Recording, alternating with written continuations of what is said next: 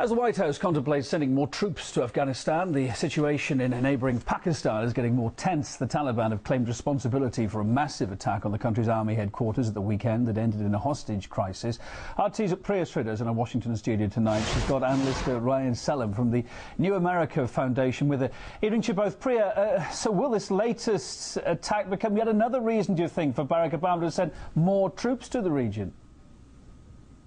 Hi, Kevin. Well, I think that's something that everyone is waiting to see, and many people are also wondering how President Obama's new Nobel Peace Prize will affect his decision on whether or not to send more troops to Afghanistan. And joining me to help talk about it is Ryan Salem from the New America Foundation. Ryan, thanks so much for joining me. Thanks for having me. So first of all, I know that you support the mission in Afghanistan, and you believe that the United States should send more troops over there. Why?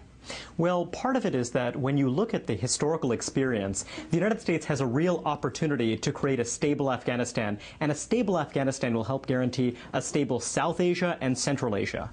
And I know that you have compared President Obama to President Bush in the past and said that maybe both men haven't been honest with the American people about the mission over in Afghanistan. Can you explain that to me? Absolutely. The big political reason why President Bush and President Obama have argued for a U.S. presence in Afghanistan is about preventing a safe haven for al-Qaeda. But the truth is that that's not really the main reason we ought to be there.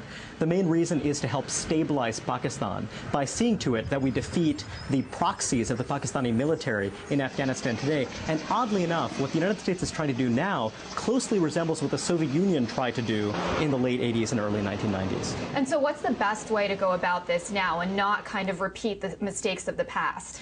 It's a commonplace in the U.S. to argue that the Soviets failed in Afghanistan, but the truth is actually far more complex. During the late 80s, the Soviets pursued a different strategy that stabilized Afghanistan's population, that defended them from the insurgency that they were facing, which was as zealous and anti-American as the insurgency that we have today, except that it was actually backed by the CIA and by Pakistan. If we pursue a similar strategy, we might actually have more success because, unlike the Soviets, we don't face a very well-funded opposition. And so what do you think President Obama is likely to do next? And are you worried at all about his new Nobel Peace Prize and that affecting his future decision? I don't think that the Peace Prize is going to affect the decision. Rather, I think it's domestic political dynamics. Among Democrats, rank-and-file Democrats, there's very little support for having a surge, a military surge in Afghanistan. And among Republicans, support is actually dwindling over time.